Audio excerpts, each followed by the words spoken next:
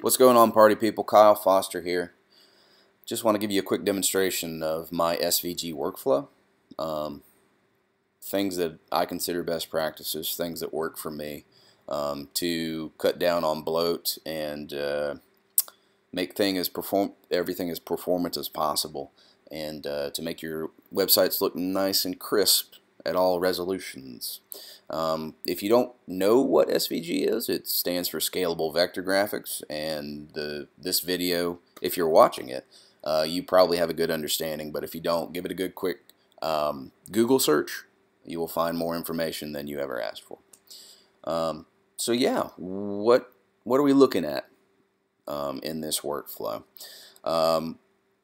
Let's see what kind of tools we're going to need, shall we? We're going to need a vector editing software. I use Adobe Illustrator CS6. Your version doesn't really matter.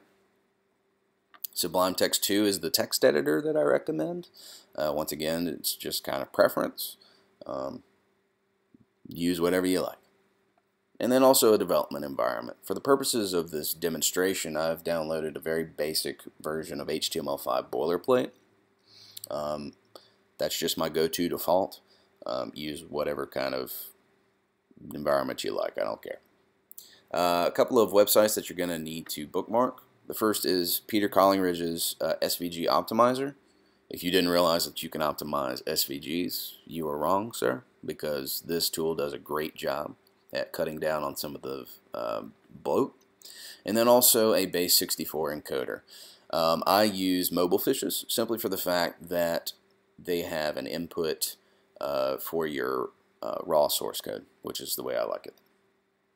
So yeah, let's get started. Let's open up Adobe Illustrator, and I've already got a graphic in here. This is my personal logo, and the reason that it is so colorful is because I wanted to demonstrate that these are separate elements, separate groups, and that some of them have strokes and some of them don't. The first step in making a viable SVG for the web is to make your SVG as small as the file size, as small as possible, and as at least complex as possible before you ever export it out. So what we're going to do is we're going to select all of these elements. I know that I'm not going to manipulate this SVG. I'm not going to animate it or anything like that. So it's going to be a very static SVG. So I go ahead and select everything, and I'm going to go to Object, Expand, and I'm going to expand a fill and a stroke. Turn this into the most simple graphic that I possibly can. And then I'm going to go over here to our Pathfinder tool, and I'm going to unite everything. And basically what that does is it reduces everything into as few paths with a fill as possible. You'll notice that this all became one solid color, and you'll notice that the rocket is now a part of the stroked circle here. So now that we've very quickly demonstrated a good way to reduce SVG file size within Illustrator, let's go ahead and export that out as an SVG. Now in Illustrator CS6, you go to Save As. In prior versions, I believe you went to Save for Web. It accomplishes the same thing. Doesn't really matter. So we're going to go to Format, SVG, Save. Replace that real quick. For the font type, let's go to SVG, and for image location, let's go to Embed. Click OK. That should have saved out, and now we can quit Illustrator and double check. There it is on the desktop. We're good to go. Once we've done that, let's go ahead and optimize this SVG. Let's go to Peter Collingridge's Svg Optimizer. Choose logo.svg. You notice that it's 7 kilobytes, which is pretty darn lean, but we can do even better.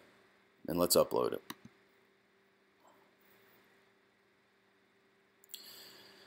It gives you the option to select decimal places when you optimize your SVG. I found that 1 does it, so you don't even have to worry about it. Let's go ahead and optimize it. And it gives you a nice little report here. Notice that the original file size was 7.27 kilobytes. We've reduced that down to 6.31. And while that seems to be very tiny, hey, every bit helps. Let's download it. And let's go ahead, and I'm going to drag and drop it into Sublime Text 2 so that we can see the kind of markup that we're looking at here. Now, You can go ahead and further optimize this. You don't have to, but I'm a little OCD, so I find it a little therapeutic. So there you go. For the SVG opening declaration here, the only things that you really need, the view box and the XMLNS. That's the only two little attributes that you need. We can go ahead, remove these groups because we don't need them. Let's select everything and remove our indentation. And then let's remove these new lines.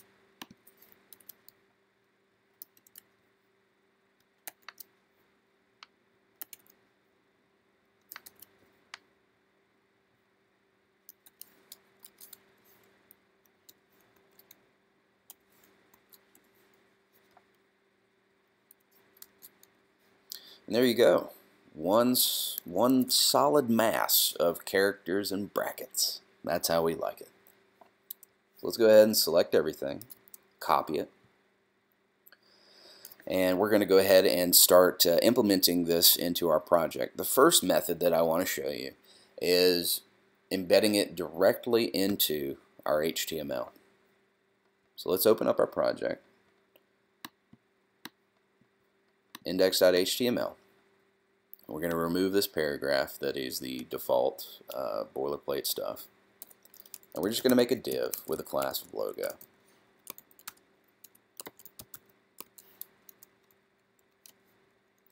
And we're just going to simply paste that SVG in there.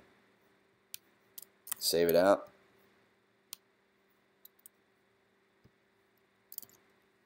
And there it is. Pretty cool, huh? Now the reason it is so big is because when we optimized it, we removed from this SVG declaration the width and the height. You notice that it's 62 by default, so let's go into our main.css for logo. Give it a width, 62 pixels, and a height of 62 pixels. Save that out, and you'll notice over here that it has been reduced to that size. Pretty easy, huh? Another method that you can use is to directly within your project, in your images folder, reference in your HTML. So you can go image source equals image slash logo.svg. The reason that I would not recommend using this method is because it's really not necessary. You're essentially adding in another HTTP request for no good reason. The second method, and this is actually the method that I use the most, is embedding base64 encoding this SVG, this optimized SVG, and then embedding it directly into my style sheet as a background. Once again, you have no extra HTTP requests. And yeah, it works the best for me. I find that if I'm going to be using an element on multiple pages, like a logo or icons or something like that, then you have to put them in your CSS as opposed to embedding them directly into your HTML. If you want to only use an element on one page, then you would do it in your HTML and save yourself from fattening up your CSS file. So for this, we're going to go ahead and create another div with a class of logo2. And we're not going to throw anything in there. It's just going to be a container div. Okay? We're going to go back to our main.css, and let's go ahead and give it the same width and height. Logo2. And we're going to do background, URL, and let's see if I can remember this off the top of my head. Data. Image slash SVG plus XML semicolon base64 comma, and then we're just going to do no repeat, center, and we're going to save that out. And let's go over to Mobilefish's Base64 encoder. We're going to paste in our optimized SVG markup. Going to go down to max characters line. Let's give that 999, which is the max that they allow. And then we're going to fill out their little CAPTCHA and convert.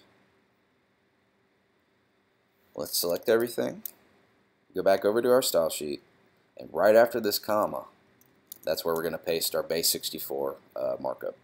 And let's go ahead and remove all these new lines because they will bork your SVG. And that's what you're left with. One line, bada bing, bada boom. Save that out. Let's go back, refresh it, and there it is. We have two different methods to get an SVG onto your website without any extra HTTP requests and with the smallest file size possible. You'll notice that you can zoom in and they remain nice and crisp. And another cool method with stripping out the inherent width and height attributes in your SVG is that if you want to resize them, boom, change them in your CSS file. So hopefully this has kind of illuminated some things for you. Hopefully that you can start using this technique, and yeah, let me know if you know of any improved methods that I should be looking for. I'm all over the internet. My contact information's everywhere. I'm on Dribbble, I'm on CodePen, LinkedIn, Twitter, Facebook, all the things. So yeah, have a good day and rock on.